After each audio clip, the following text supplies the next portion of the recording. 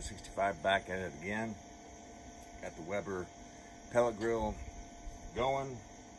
Actually got a pork tenderloin or pork loin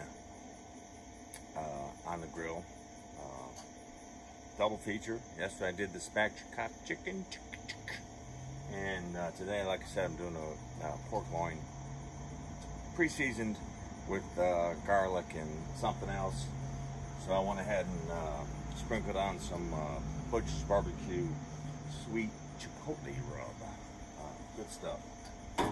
And got the grill set at 250. And got the probe in there, temperature probe, and let her go till she hits internal of 145.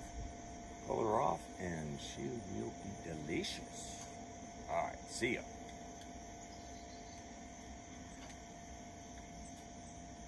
It's still not turning off. I'll turn it off. Oh, I'm sorry. Did you want to see what it looks like right now? It's only internal is at 114. Thank you. There it is. Huh? Doesn't she look pretty? Yeah, it's Mac. She looks pretty. Alright, see ya. Alright, I decided to do a little ad here with some from Pepper Palace. Sweet or spicy sweet bourbon glaze. Why? Because I can.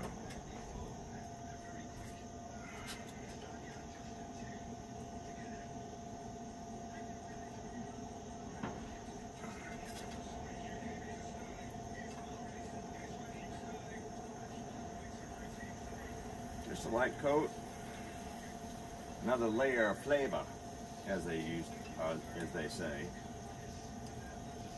All right. Looks better already, doesn't it? See ya. Rice is boiling for the finished product. There you go. Rice with pork tenderloin.